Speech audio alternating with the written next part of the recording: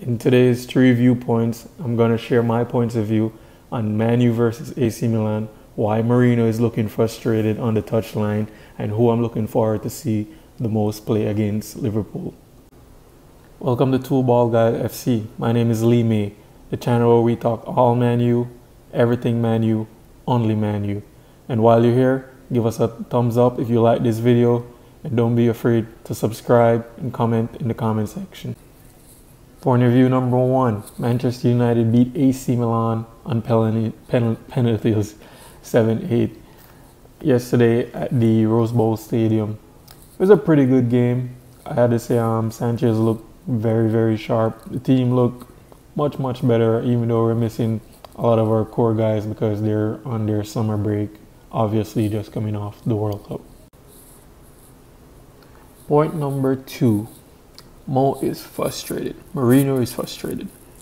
Obviously, he hasn't got all the signings that he wants, and this preseason the team has looked a bit flat. I know there's a lot of young academy players that were brought on them to fill in the void from all the players that are taking part in the World Cup, but everyone could see that he's frustrated, not just from his press conference, but his body language on the sidelines. I think he's worried because all the players aren't in the camp as yet.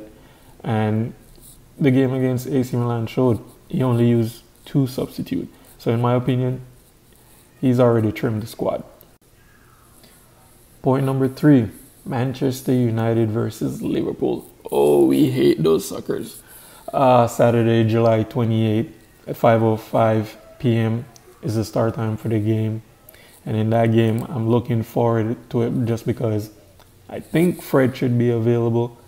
And I'm really looking forward to see how he gels with the team, even though most of the players are still not back yet from their holidays.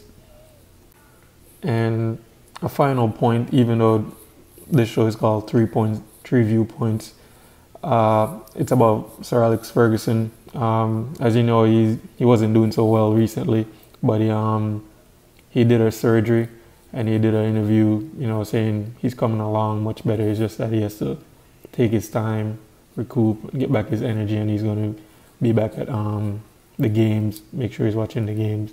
So I just want to say, hope you do well, Sir Alex. I'm a big fan of yours, and so is all Man U fans.